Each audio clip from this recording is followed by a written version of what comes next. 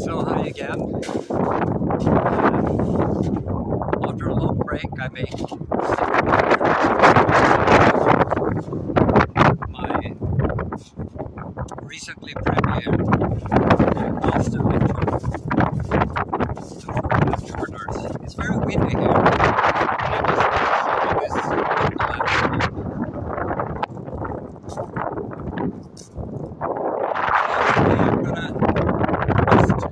I'm gonna leave this area where it's less windy. So here. So many people worry about the so-called climate crisis. Why do they do that? So today on Facebook, some people I know, they posted this concerning warning about global warming.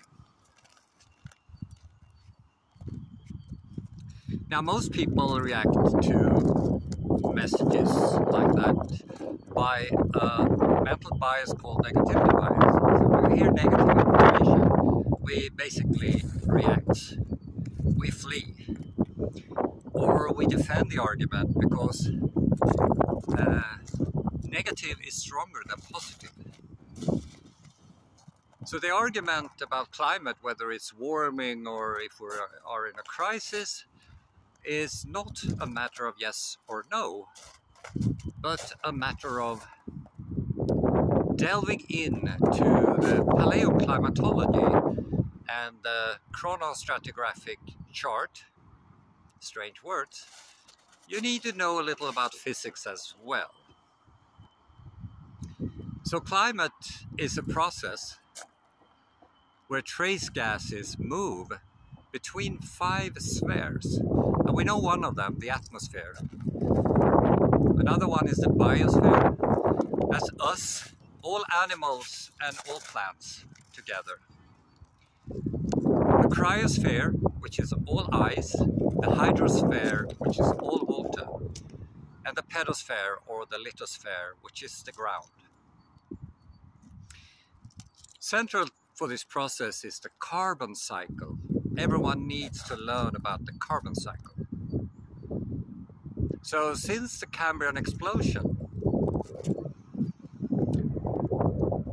when visible life came about, the CO2 level in the atmosphere was 5 to 7,000 ppm, and it was 50% warmer. Think about that. Since then, 95% of the carbon dioxide has moved to the pedosphere, the forest, the part of the biosphere, and the oceans, the hydrosphere. And it has only become colder. So, is there a crisis? I don't know. But before we make a decision about whether we have a crisis or not, I think we should have a reasonable discussion about it. I think that's the number one. Every time you feel fear for something, try to figure out the facts and figures beforehand.